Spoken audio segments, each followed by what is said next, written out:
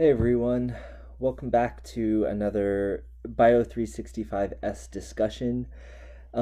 This is the first discussion for Unit 3 material, and it starts with the respiratory system. So before you watch this discussion, you should have already watched all of the Chapter 17 lectures that Ian posted on the respiratory system. So this is the first discussion that we have from the respiratory system, and I have an outline of what I want to go over.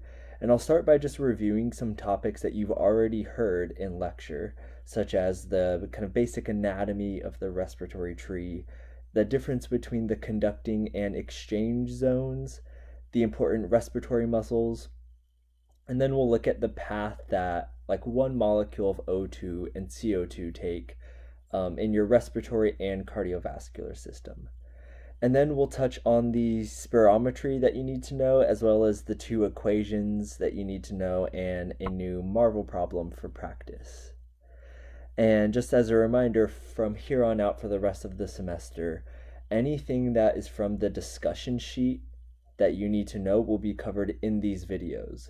So these videos are going to be more content review, not so much problem solving. But if I ever do pull something from a discussion sheet or do a problem that you need to know, then I'm covering it in this video. Okay, so let's jump right in with the respiratory tree.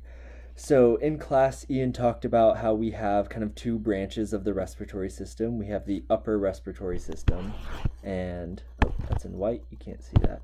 You have the upper respiratory system and the lower respiratory system.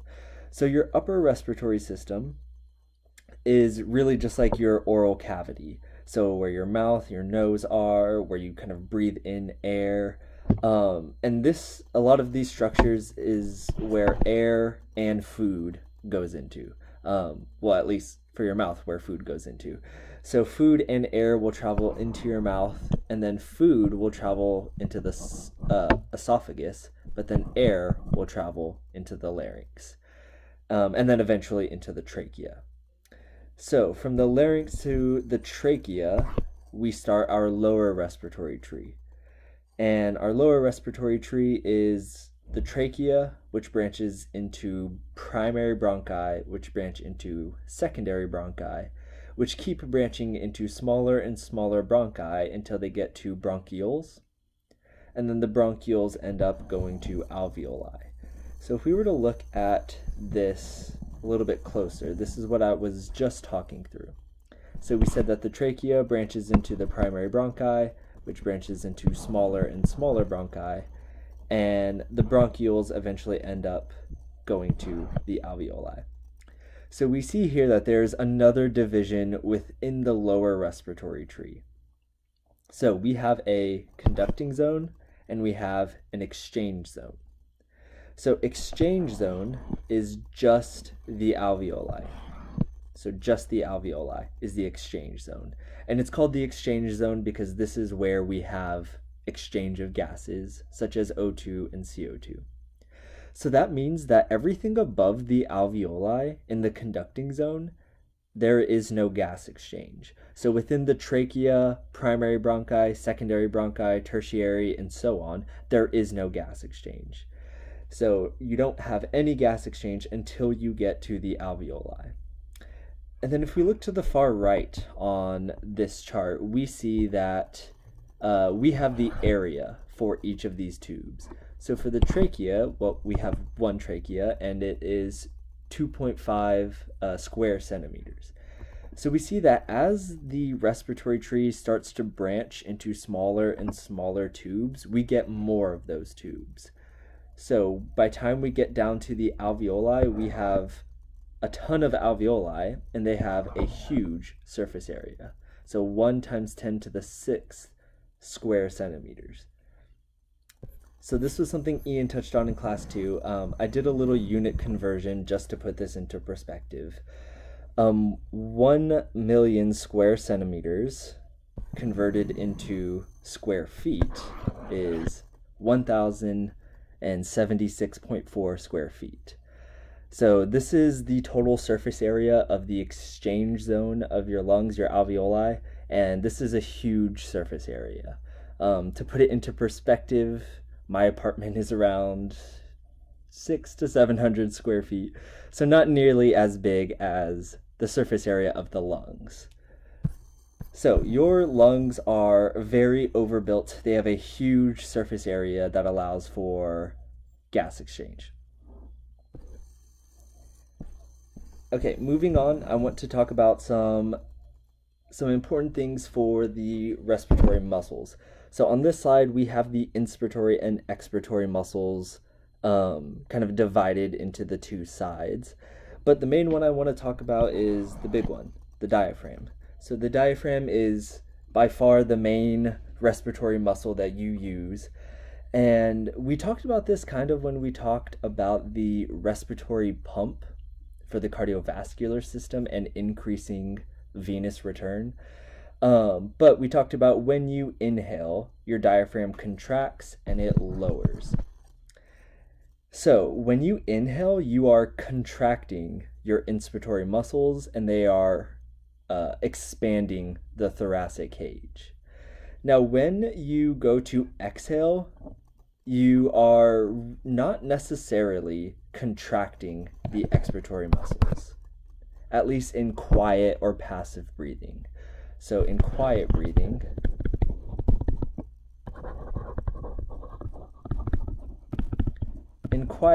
or passive breathing, you're not really using the expiratory muscles because you are not forcefully getting air out when you're just sitting down and quietly breathing. So your exhale during quiet breathing just comes from the relaxation of the inspiratory muscles, the recoil of them. When they stop contracting, they will recoil, and that recoil, or their return to their normal resting position, will just push on the lungs and cause you to exhale. Now, the reason why we have expiratory muscles is because we are not always quiet breathing.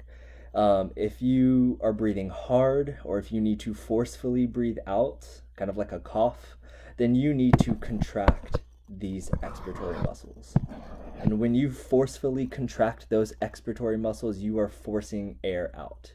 That's what you do when you cough. You are forcefully breathing out. So I just wanted to make the distinction on when do you actually use the expiratory muscles and when do you not. So quiet breathing, you're not using them. But if you're forcefully breathing out or coughing, you are using them. Okay, so now getting into kind of some gas transport topics. So for this, I have pulled a slide from Ian's lectures, and this is one of the most important pictures to understand for the respiratory system and gas transport in general. All right, so we have, just to kind of tell you what you're looking at here, we have one alveoli at the top, and then we have pulmonary circulation coming in and then returning to the heart here. And then we have systemic circulation going out and then systemic circulation coming back to the heart. So at the end of the systemic circulation here, we have some sort of tissue. It's just a cell in your body that needs oxygen. And it's broken up into these different phases. So you have the exchange phase, and then the transport of blood, and then another exchange phase. So I have labeled these arbitrarily as 1, 2, 3, and 4. And then you see here on the side, I have it labeled as 1, 2, 3, 4, 3, 2, 1. So we're going to be going and following the path that oxygen would take. So this oxygen molecule, the path it takes from the atmosphere to your cells. And then the path that one molecule of CO2 takes from your cells out into the atmosphere. So let's do that. So starting with phase 1, the first phase of exchange. The first thing that we need to do to get oxygen in is to create a negative pressure in the lungs. So negative pressure in lungs. So that negative pressure in the lungs relative to the atmosphere means that a fluid, such as gas, will flow from high to low pressure. So this gets O2 into the lungs, or into the alveoli. So O2 into alveoli. All right, so once this molecule of O2 is here in the alveoli, the next thing that we need to do is get it into our blood. So that molecule of O2 will diffuse into our blood.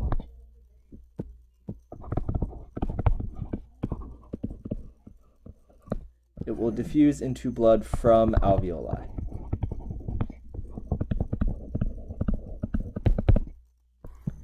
All right, so we know that oxygen isn't just kind of dissolved in our blood. I mean, some of it is, very little of it is, but we know that a majority of oxygen is bound to an oxygen-carrying protein called hemoglobin. So we know that hemoglobin, and the abbreviation for hemoglobin is HB, so hemoglobin picks up oxygen. So we know that hemoglobin will pick up oxygen. All right, so now to step 3, we now have HbO2. That stands for oxygenated hemoglobin, or oxyhemoglobin. So HbO2 will travel to the systemic circulation, well, back to the heart and then systemic circulation, but it will travel to tissues that need oxygen. And when it gets to those tissues, it will release oxygen. So step 3 was just it traveling to the tissues. Now step 4 is hemoglobin releases O2 to tissues. But these tissues, let's say this is something like a muscle cell. Let's say this is a muscle cell. If these cells are undergoing cellular respiration, that means they are consuming O2 and producing CO2 as a byproduct of ATP. So if they are releasing O2, we need to get rid of this CO2. So hemoglobin will release O2, but then hemoglobin picks up CO2. So we have another gas exchange here. Release O2 to the tissues, pick up the CO2 that was created. So now going back to step 3, so it's step 3 because we're dealing with the transport of gases in blood. We have hemoglobin bound to CO2 this time. And HbCO2 will travel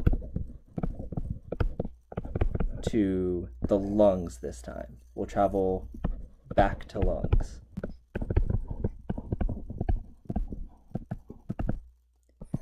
All right, so once that deoxygenated blood gets back to the pulmonary circulation, that blood will come in contact with the alveoli, and the CO2 that is bound to hemoglobin will be released and it will diffuse into the alveoli. So we get CO2 diffuses into alveoli from blood.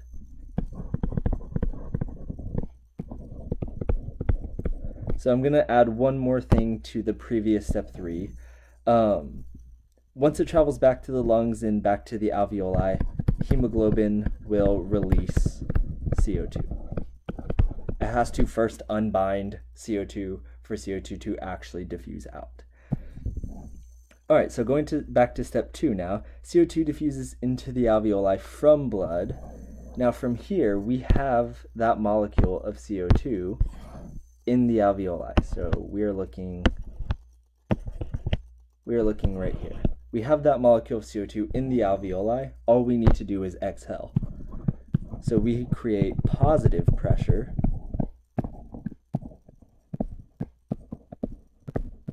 in the lungs. And that positive pressure relative to atmospheric causes CO2 to be exhaled into the atmosphere. And that's how we get rid of CO2. So CO2 will leave the lungs due to the positive pressure we create when our inspiratory muscles relax, or if you are forcefully coughing, when the expiratory muscles contract.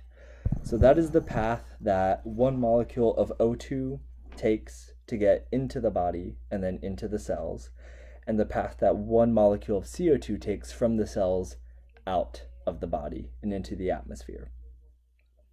So I have another diagram showing this. And this is actually from the gas transport lecture, so the chapter 18 lecture, I believe. It's a very similar picture, it just has concentration gradients shown, or rather partial pressure gradients. So we know that gases always move from a high pressure to a low pressure. Just like how your blood always moves from a high to low pressure. So if we were to look at one molecule of O2 going out, starting from outside the body, we see that the concentration of O2 out is 160 millimeters of mercury. So if we need to get O2 into the lungs, then that means the concentration of O2 in the alveoli has to be less than 160. It is, so that means O2 will enter the alveoli. So we now have O2 in the alveoli. So if it is 100 millimeters of mercury in the alveoli and it needs to get into the blood, well, we need to have a lower concentration of oxygen in the blood in order for that to happen. So when oxygen enters the blood, it's shown here entering in kind of the arterial blood, but that's not actually what's happening. Oxygen goes into venous blood because venous blood is deoxygenated, and the concentration of O2 in venous blood is less than 40. So 100 to 40, that means O2 enters the blood, and the blood becomes oxygenated. Once it becomes oxygenated, it becomes arterial blood. So this 100 millimeters of mercury. So that 100 millimeters of mercury is representing the concentration of oxygen, or the partial pressure of oxygen. So now that's going to go into systemic circulation. So oxygen is now in systemic circulation, and we know that oxygen gets delivered to the cells. Well, the concentration of O2 in the cells is less than 40, and in arterial blood it was 100. So oxygen is going to move from high to low and enter the cells. So that's how we get one molecule of oxygen from the atmosphere to the cells based on the partial pressure gradients. So next, let's look at the same thing, but let's start with CO2. So we know that CO2 enters the blood, and the concentration of CO2 is inside of the cells greater than 46 millimeters of mercury. And this CO2 is entering the arterial blood because the arterial blood comes in, drops off oxygen, and then picks up CO2. So it's going from 46 millimeters of mercury to 40, so the high to low. And then once CO2 enters the blood, it becomes the 46 millimeters of mercury we see over here. All right, so this CO2 will travel into systemic circulation back to the right side of the heart, and then eventually back to pulmonary circulation.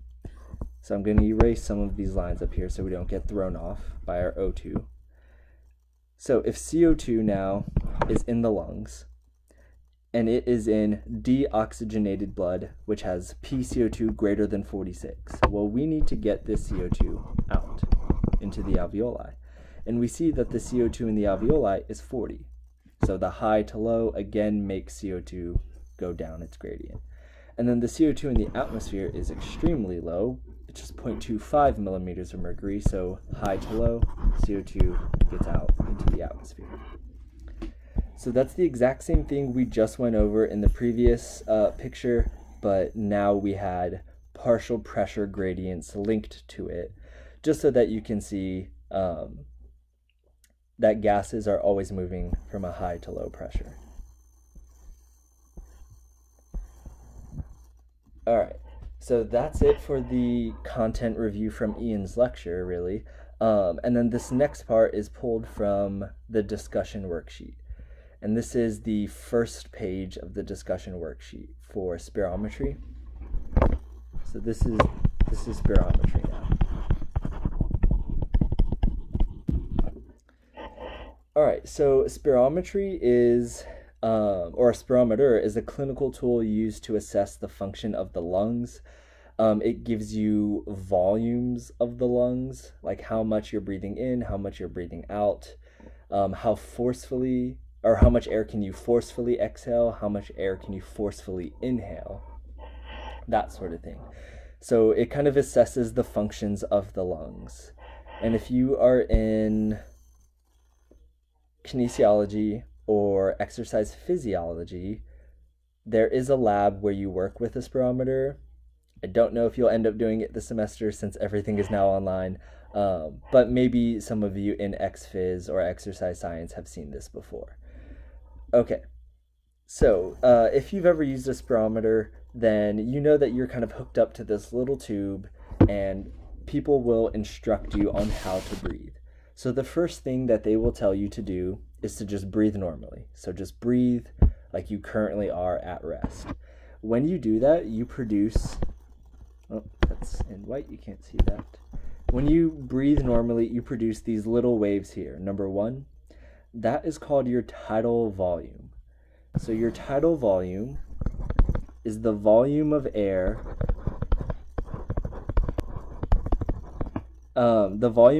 that you breathe during normal breathing.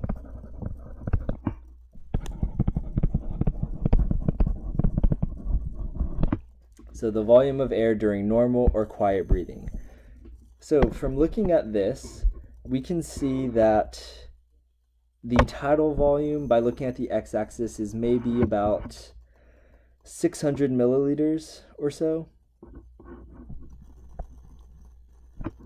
Yeah, it's about 600 milliliters. Not that that number is important, but that's just saying that this person breathes in 600 milliliters and breathes out 600 milliliters every breath while just sitting and quietly breathing. So that is your tidal volume.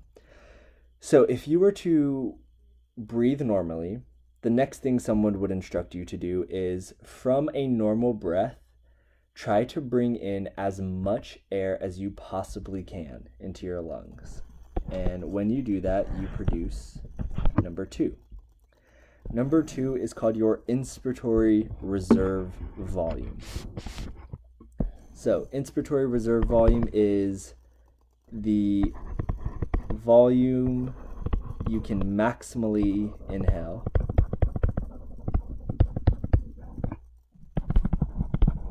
So it's the volume you can maximally inhale from a normal breath.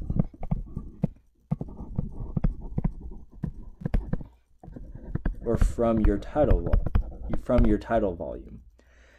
So the word reserve in here helps me understand what's going on conceptually, because the word reserve implies that you have this extra space in your lungs that you kind of have on reserve.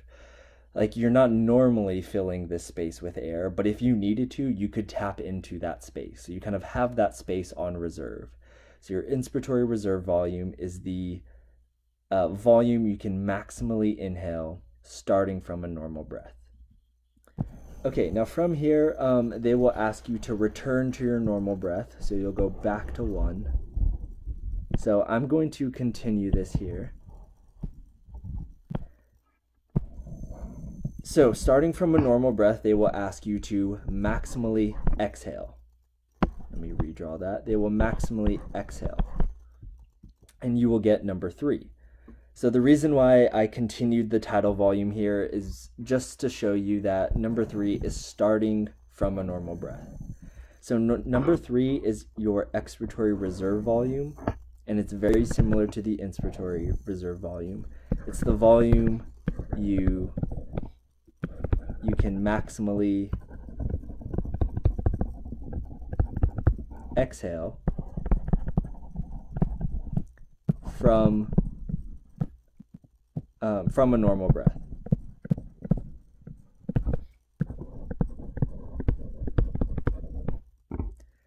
So if you are just breathing normally, they will ask you at the end of a normal breath, try to force as much air out of your lungs as you possibly can.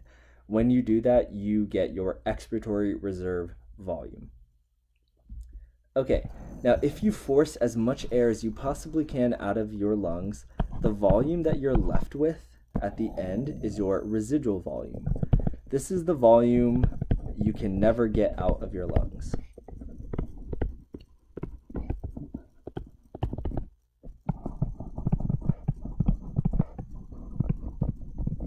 So it's the volume you can never get out of your lungs, no matter how hard you try.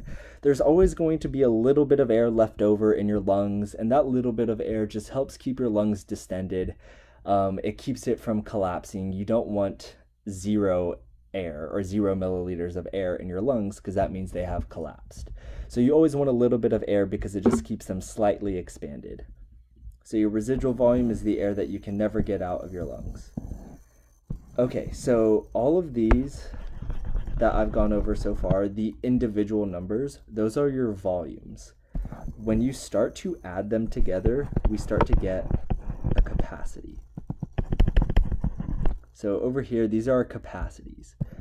So if we were to look at 1 plus 2, that's your tidal volume plus your inspiratory reserve volume. That gives you your inspiratory capacity. So your inspiratory capacity is the total amount of air you can inhale starting from a normal breath. So the only difference from inspiratory reserve volume is that it also accounts for your tidal volume. So it's your tidal volume plus inspiratory reserve volume equals your inspiratory capacity. So the total amount of air you can breathe in. So 2 plus 3 now, I'll explain what this is. So this is what the graph is showing. It's a maximal inhale to a maximal exhale. When you do that, this is called your vital capacity. So the reason before why I kept your tidal volume going is because I wanted to show that 3 wasn't starting from a maximal inhale. 3 was starting from your tidal volume. But 2 plus 3 is a maximal inhale to a maximal exhale. That is called your vital capacity. You might also see this as your forced vital capacity online or clinically, but it's just the amount of air you can maximally inhale and then how much air you can maximally exhale on top of the max inhale. Okay, 3 plus 4 now. So starting from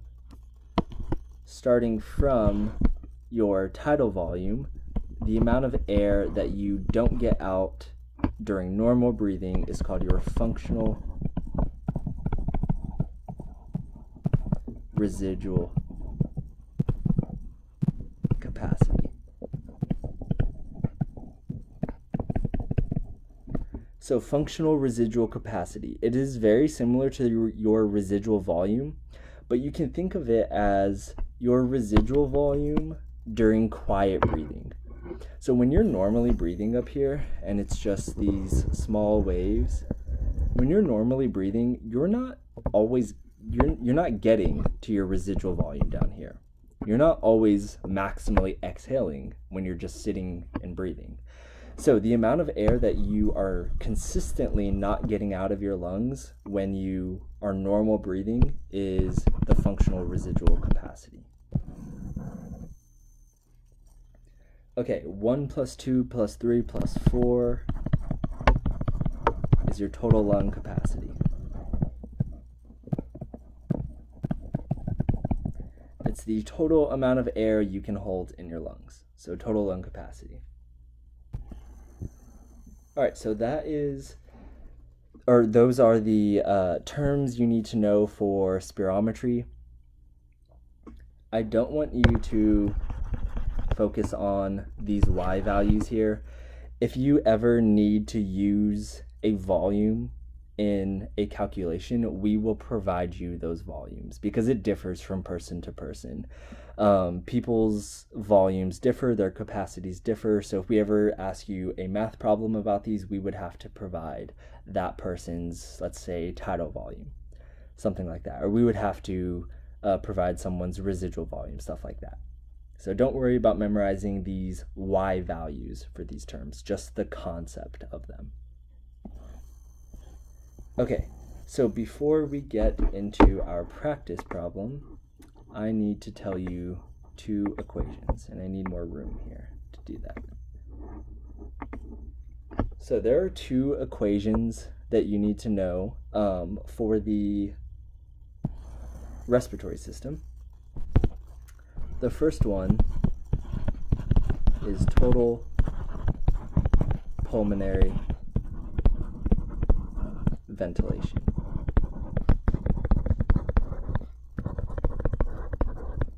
So these are equations you need to know. So total pulmonary ventilation, abbreviated TPV, is equal to your respiratory rate times your tidal volume. So respiratory rate times tidal volume. So respiratory rate is breaths per minute. So the amount of times you breathe in a minute. Tidal volume is the amount of volume you breathe in for every breath. So reminder that tidal volume is the volume you're breathing in during normal breathing, but it's the volume you're breathing in per breath during normal breathing. So if you multiply these two together, the breaths cancel and TPV is equal to volume per minute. So your total pulmonary ventilation is the total volume of air your lungs are bringing in every minute. This is really similar to this equation that you were tested on last week, cardiac output. It's essentially the pulmonary equivalent to the cardiac output equation. So total pulmonary ventilation, TPV, that's the first equation.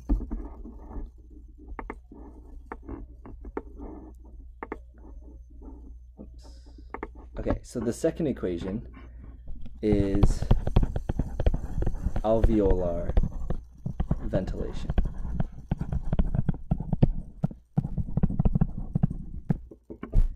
So alveolar ventilation is equal to respiratory rate times tidal volume minus dead space. So DS stands for dead space. So I need to explain what dead space is. And I should have done that up here.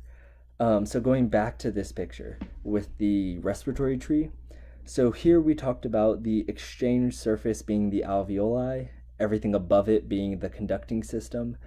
And then I told you here that in the conducting system, there's no gas exchange. So no gas exchange here. Because there's no gas exchange in the conducting system, we call the conducting system dead space. It's referred to as anatomical dead space because those structures, that area, does not participate in gas exchange.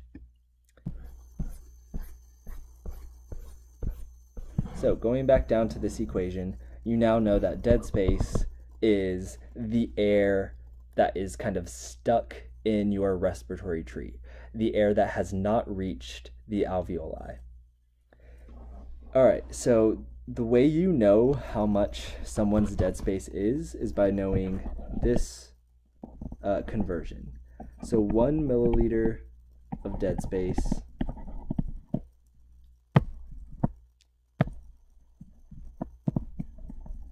So 1 milliliter of dead space for every 1 pound of body weight. So this is about the only time you'll ever use pounds in science, but the conversion here is 1 pound of body weight equals 1 milliliter of dead space. I'm not sure where this conversion came from, but it is important for being able to solve the alveolar ventilation equation. So if we tell you someone weighs 120 pounds, that means their dead space is 120 milliliters. All right, so let's do the units on this again. Respiratory rate is, again, breaths per minute. And then tidal volume, we said, was also volume per breath. Let me erase this. Tidal volume is the volume per breath during normal breathing. Dead space is also volume per breath. This is subtraction, so they have to have the same unit to be subtracted from one another. So dead space is the volume of air per breath that is not reaching your alveoli. So I'll say that again. Dead space is the volume of air per breath that is not reaching the alveoli. If it's not reaching the alveoli, that means it is not participating in gas exchange. So when we multiply these two together, breaths will end up canceling. Alveolar ventilation is still volume per minute. Okay, but the difference between alveolar ventilation and total pulmonary ventilation is that alveolar ventilation accounts for dead space. The fact that it accounts for dead space tells us that alveolar ventilation will be less than total pulmonary ventilation, because total pulmonary ventilation includes all of the air that enters the lungs. Alveolar ventilation takes into account the dead space, so it's a more accurate representation of how much air you are actually using for gas exchange. All right, so using these equations, let's do a practice problem. So this practice problem says that Kamala Khan is watching Luke Cage on Netflix, and you can tell this problem was written a few years ago because Luke Cage was still a show back when this was written. It has since been canceled along with pretty much every other Marvel series on Netflix. But Kamala Khan was watching Luke Cage, and it tells us that in 15 seconds she takes 3 breaths, and that each breath holds 700 milliliters. All right, so there's some questions here. It asks, what is TPV? What is alveolar ventilation? And then it asks some other questions. So when breathing normally, how much air is she bringing in? That's to say, what is her tidal volume? And then the next one says, how much of that air remains in her airways? So how much dead space does she have? And then the last one is, how much of her tidal volume enters her alveoli? So from here, if you would like to pause the video and try to work out all of these questions, try to answer these 3 first and then do your calculations. But if you want to take a few minutes, pause the video, and then when you come back, I will work through them. All right, so the first thing that we need to do is to answer these questions on the bottom. So when breathing in normally, what is her tidal volume? Well, the problem tells us, each breath holds 700 milliliters. We know that this is her tidal volume because she's sitting on the couch. If you're sitting on the couch, this is your normal quiet breathing, so this is your tidal volume.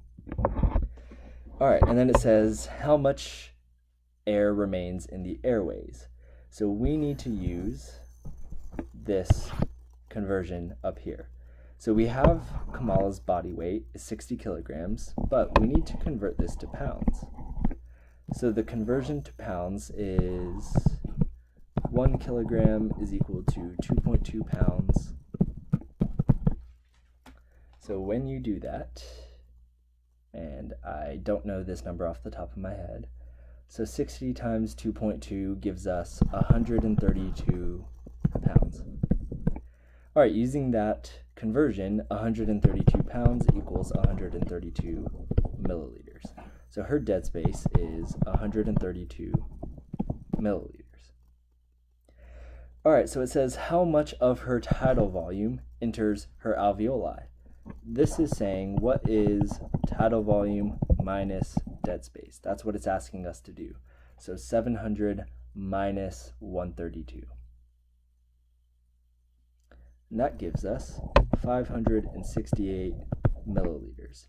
So we know that of the 700 mils, only 568 actually hits her alveoli and participates in gas exchange. Okay, so let's solve for TPV and AV.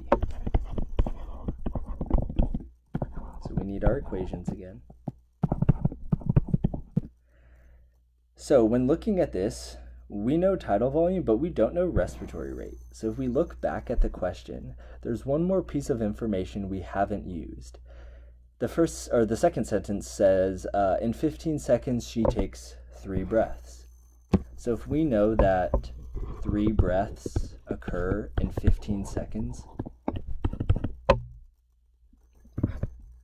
then we can set this equal to X breaths in 60 seconds. So when you do that,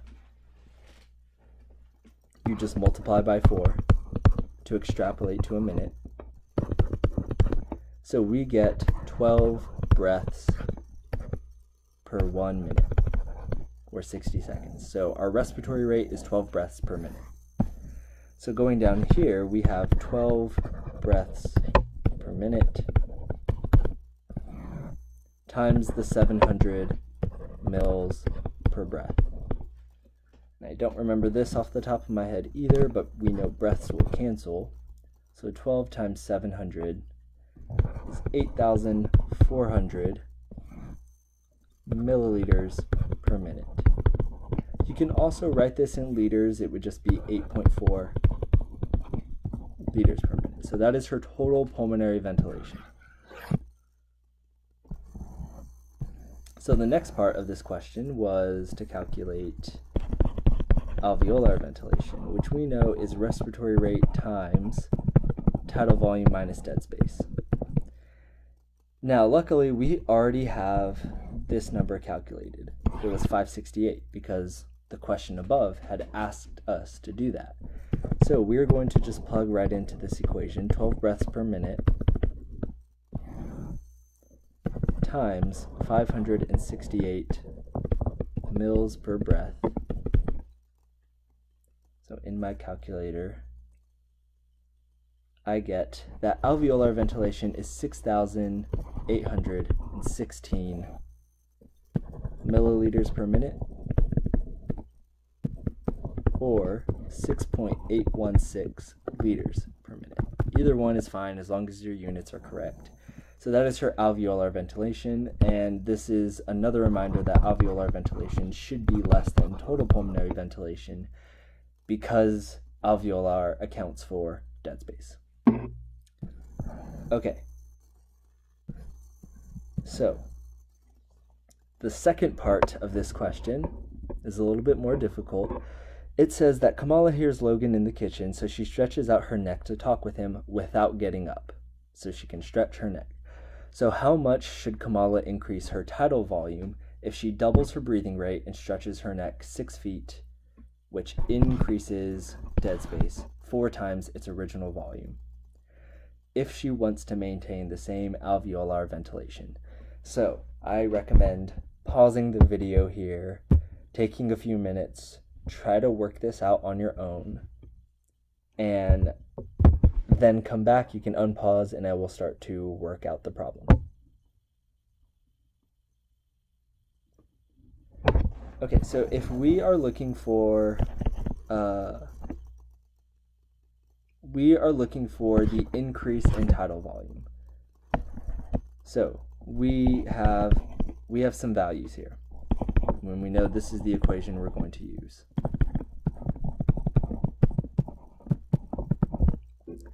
All right, so her new tidal volume, we don't know.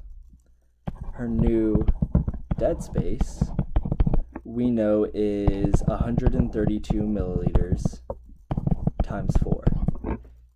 Because it says by stretching her neck, she increases her dead space to 4 times the original volume. The reason why dead space increases when she stretches her neck is because she stretches her trachea, and trachea is part of the conducting zone. So 132 times 4 gives us 528 milliliters. And we want to maintain the same alveolar ventilation. So we know that alveolar ventilation is what we had just solved for. All right, so let's plug these into our equation. So we have 6,816 milliliters per minute times respiratory rate. In the problem, if you look at that real quick, it says she doubles her breathing rate. It was originally 12, so now it's 24 breaths per minute. And we don't know tidal volume, but we do know dead space.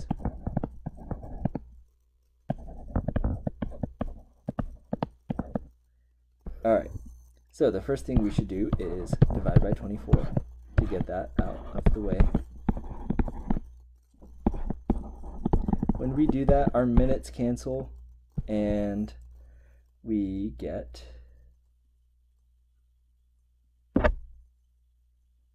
typed it in wrong. So 6,816 divided by 24 gives me 284 mils per minute. No, not minute. Mils per breath. And that's equal to tidal volume minus dead space, which is also in mils per breath. So if we just add the 528 to both sides, then we will get the new tidal volume. So plus 528. So the new tidal volume is 812 milliliters per breath. But we're not done yet, because the question asked how much should Kamala Khan increase her tidal volume. So this is the new tidal volume. The old tidal volume was 700 mils. So the change in tidal volume should be 112 milliliters per breath. So that is our answer. So if you got that correct, then good job. You can always rewind this video and rewatch the explanation for it, or try to work it out yourself starting from the paused version. Same thing with part 1. So that's about as hard as these questions can get. So if you feel comfortable doing this Kamala Khan problem, then if we ask you to do a total pulmonary or alveolar ventilation equation on the exam, then you should feel very comfortable doing that. So that's all I have for this week's discussion. We're right at about 50 minutes, like discussion normally is. So next week I'll be going over gas transport, so the hemoglobin saturation curve, and then I'll also probably do a separate video on respiratory pathologies, which is a very relevant topic right now, given that we are recording this at home due to a respiratory pathology. But we'll be going over the ones you need to know for class and kind of where in the respiratory system these pathologies are affecting. So I will see you on office hours later this week.